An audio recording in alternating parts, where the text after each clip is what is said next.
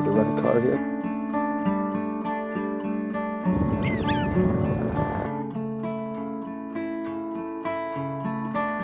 The broken wing, it didn't last a spring.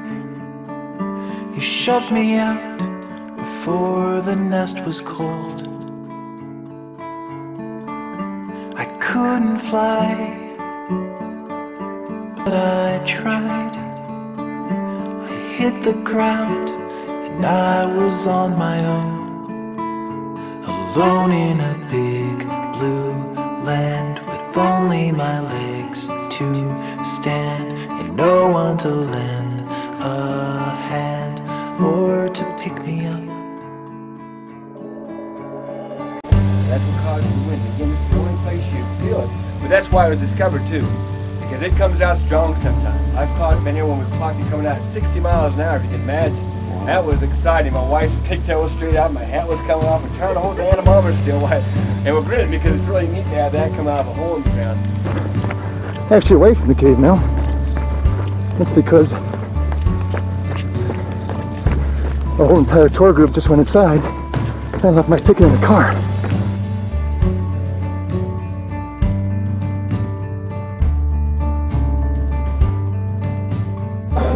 It was, critics said, a preposterous idea.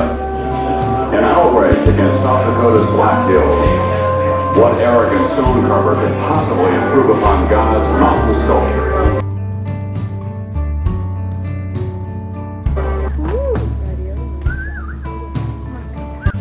My name's Pops. Kyle Harvey's my real name, a given name. I'm from Kansas and I'm in this Alpha Omega Motorcycle Club. I know different times people in the church have come up to me and says, you know, according to the Bible it says when you come to the Lord and you become a Christian that you're supposed to change. And I tell them, well, I did change. Before I became a Christian I dressed just like you did, you know, just suit and tie, you know, and like everybody else. And after I became a Christian, the Lord decided, you know, I should be in the biker ministry and witnessing the outlaw bikers. So then I had to grow the beard and wear the clothes that they do so that we'd have something in common to work with. A couple of years ago I was up here at Sturgis and I was doing this wedding, and people had called me ahead of time, said they want to do a wedding out at one campground, and got out there that evening to do the wedding. And I said, well, where are we going to do the wedding at? And he said, well, we're going to be up on stage here. And I said, well, there's a band up there already playing, a band called the Regulators, which I'd never heard of, but good band, I guess, if you like that kind of music. I wasn't really my bag, but whatever they like. He said, well, whenever they break, well, we'll have the wedding. So they broke for an intermission deal, and we went up for about 10 minutes and did the wedding. And I wasn't really expecting that. I was being on stage in front of probably 25,000, 30,000 people and with the microphone and doing a wedding like that. But we got through it, and then after we finished our thing, why, we went down and Molly Hatchet come on and did their thing. They was playing a bunch of music. It's kind of a new thing for me. Most of the weddings I've done been regular campground or down on Main Street or whatever. But it's really been interesting. I really enjoy what I'm doing and trying to serve the Lord. Thank you very much. Thanks a lot, Pops. We appreciate it. I see the sky where you would fly, and I would wait for you so patiently. But I was weak, and soon I had an empty beak. I guess I wasn't worth the time, and I never had the chance to float in a weightless dance, to swim in the great expanse above me. The gravity holds me down, I'll never escape the ground, to live in the careless clouds where I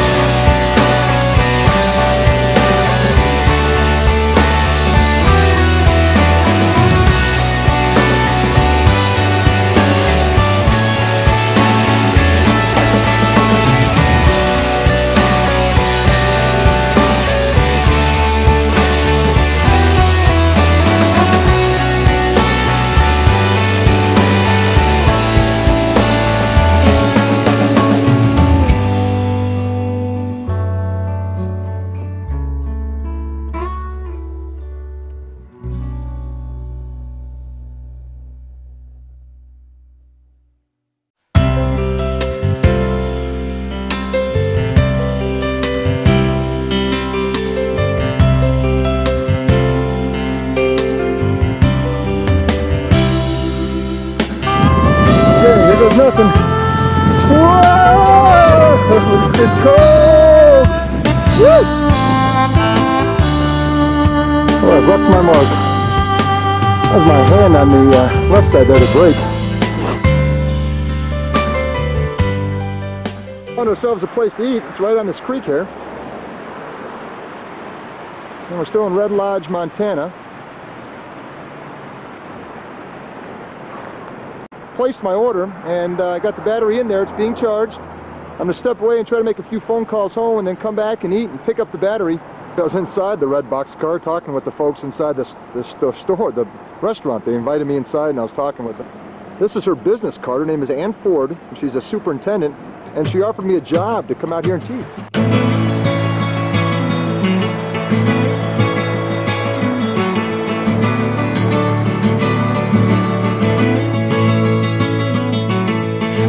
Summer's day in Shepherdstown, and Eagle in a thermal is a circling round like a tire on a bike rolling down Columbus Street. But Katie got a little look of hope in her eyes, and her arms unfold, and she looked to the skies and said, I'm gonna learn to fly around with you, yeah. She jumped up high and she fell to the ground and skinned her little knee and made a horrible sound. She got right up and she tried it again and smiling all the way with her unstoppable grin. Take time, do what you're gonna do and just smile, you're gonna see it through. Your wings are gonna sprout and lift you off the ground. Oh no, take time, do what you're gonna do, just smile, you're gonna see it through. Your wings are gonna sprout and you will learn to fly.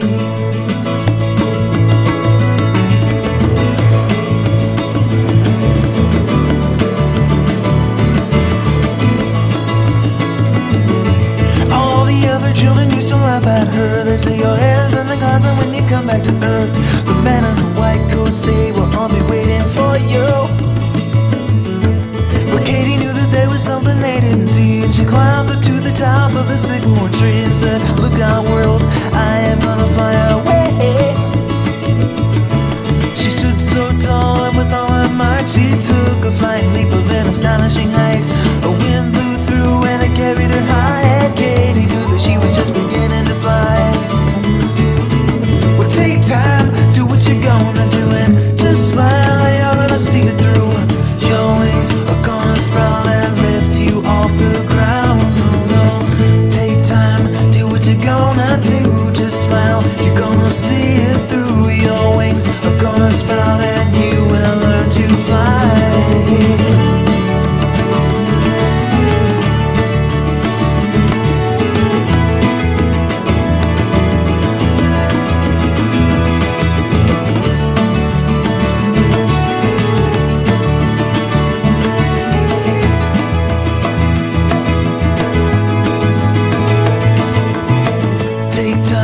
Do what you're gonna do and just smile, you're gonna see it through, and your wings are gonna sprout and lift you off the ground. Oh no, take time, do what you're gonna do, just smile, you're gonna see it through. Your wings are gonna sprout and you will learn to fly. Well, take time, do what you're gonna do and just smile, you're gonna see it through. Your wings are gonna sprout and lift you. Bait, tackle, guns, ammo. I wonder how he chose the order of those words. I myself probably would have went alphabetical. It should have been ammo, bait, guns, tackle. Actually, it looks like he tried to make some kind of a word simulation there. Bait, tackle, guns, ammo. But that actually is incorrect because bait is used with tackle, but ammo is used with guns. So a correct analogy would be bait, tackle, ammo, guns. Don't know why, but I've always had a desire to come out and see the Great Salt Lake and the Salt Flats of Utah. In the background, right over the roof of the car, you can see Salt Lake City in the distance. And what I've basically done is I found this highway that leads to a small road, which leads to another small road, which leads to a dirt trail, which leads to the beach. And I came right down, you can actually see my tire tracks. And I went a little farther, and I started sinking. And I thought, if I got stuck here, how in the world am I going to get out of here? So I actually stopped just to be safe. But as I panned off to the, I don't know which way I'm looking, east I think. East, actually the north I think it would be. Yeah, it's the north. You can see the Great Salt Lake. It's the basin, the very bottom of the Salt Lake.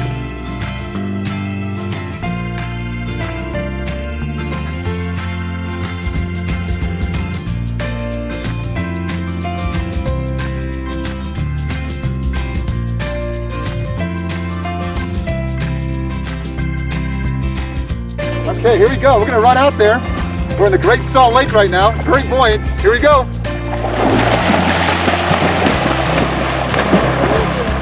There goes Randy.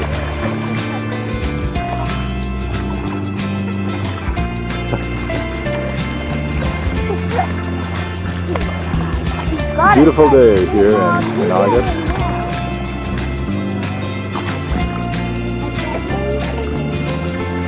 How's the floating?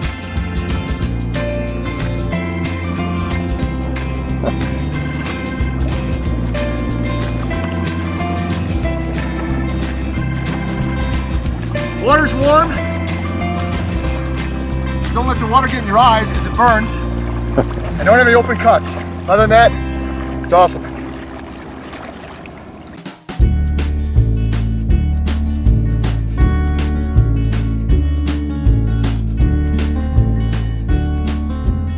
It's actually in the middle of nowhere. It's a place called the Bonneville Racetrack.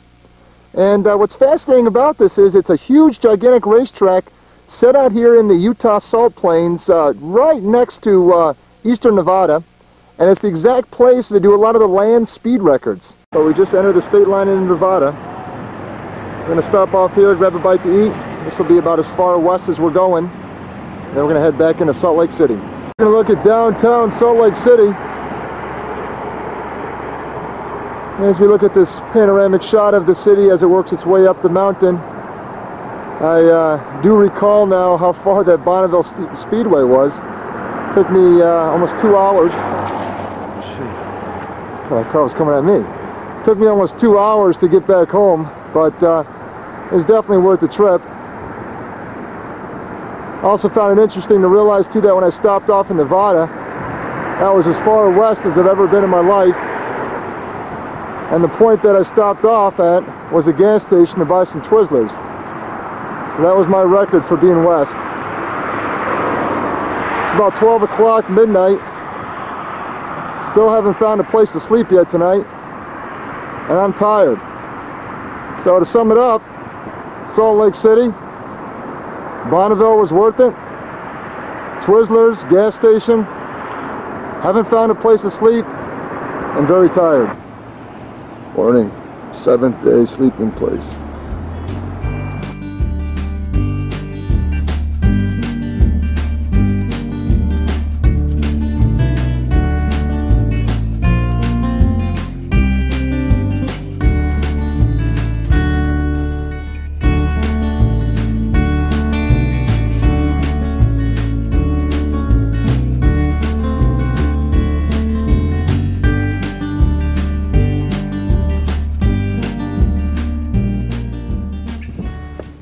And I would hate to get lost. No people, no trails, no compass, no bugs. Oh, this car feels like an oasis.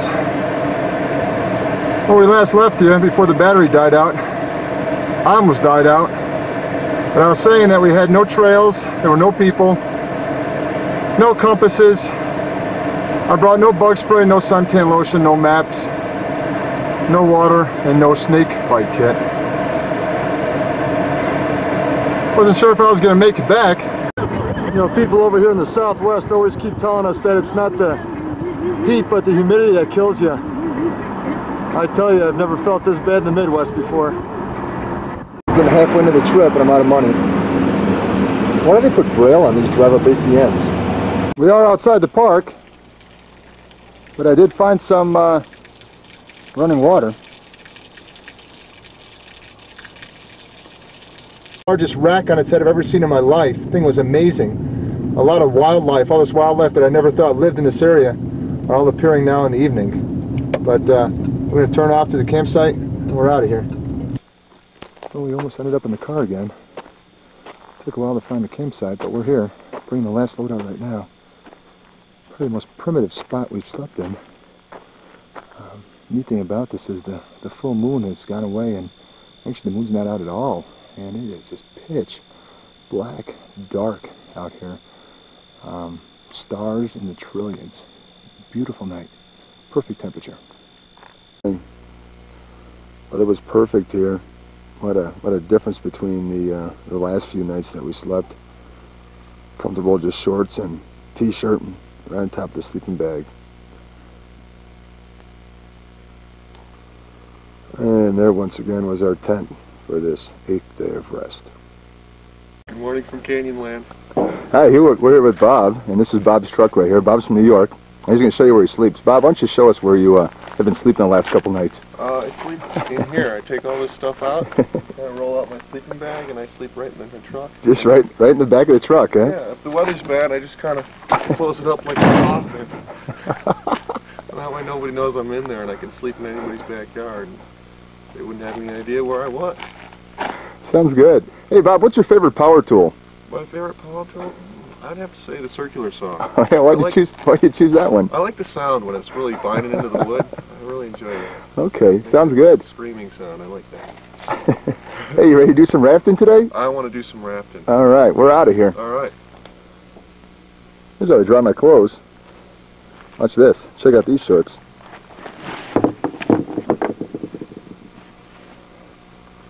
It's from the Salt Lake City.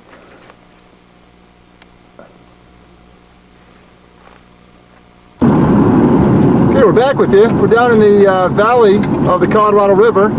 We're heading out to do some rafting. You can see our kayak on the back of Bob's truck ahead of me there. The Colorado River. There's a piece of cake. We're ready for more next time. Yeah, we ate that up. Grand Canyon. Next year we're going to catch up with you. We'll be at the Grand Canyon. Yeah. Watch this. Look at this thing. This boat must weigh 300 pounds. One-handed. Okay, we're back with you. We're at a place called Arches.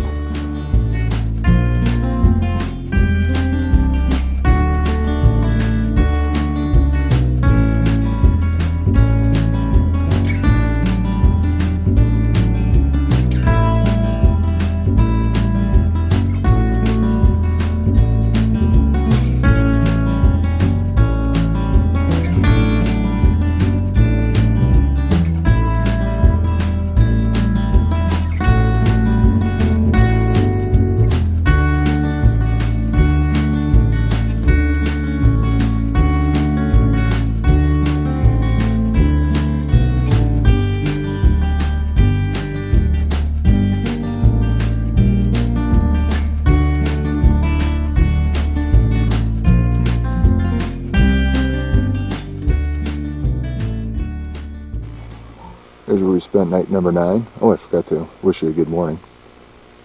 The beautiful banks of the Colorado River. We are currently running into that shower problem again. It's now been a total of 3 campsites without a shower. And since that time I have done a lot of hiking, running, exercising, and whitewater rafting, and swimming in the Salt Lake. So as you can imagine, I'm feeling just really good right now. Maybe we might go for a dip in the river before we depart from this area. As the smell of eggs and bacon drift across your nose, we're going to show you how the real outdoorsman makes breakfast. First of all, add water to bowl.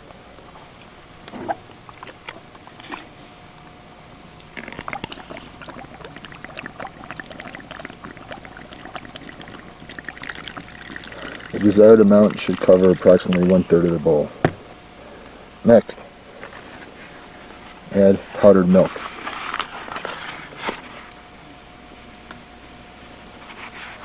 Also known as Sanilac. Stir in powdered milk.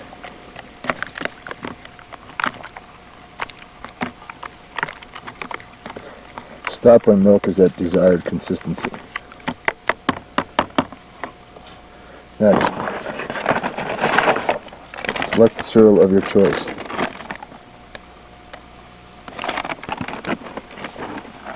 Add cereal to bowl.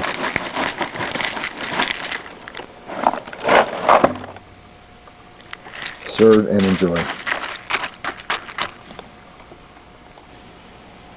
Now's a quick lesson on how to wash and put away dishes in the country.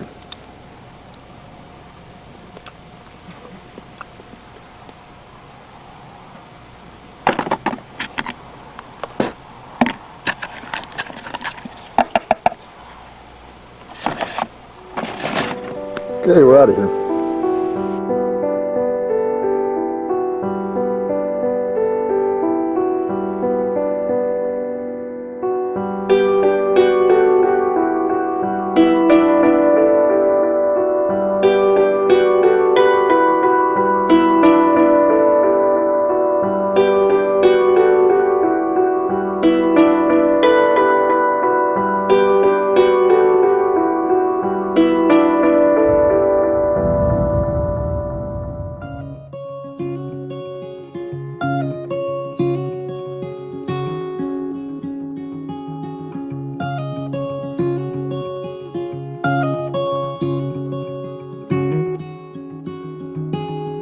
Little tomcat, stay close to me, 'cause there are clouds on the horizon and a chill on the breeze.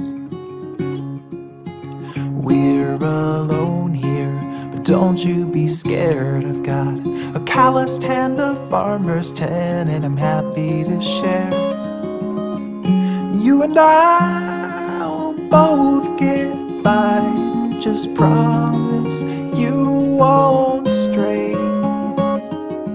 All that I need is some dirt and a seed, and I will feed you till the summer blows away.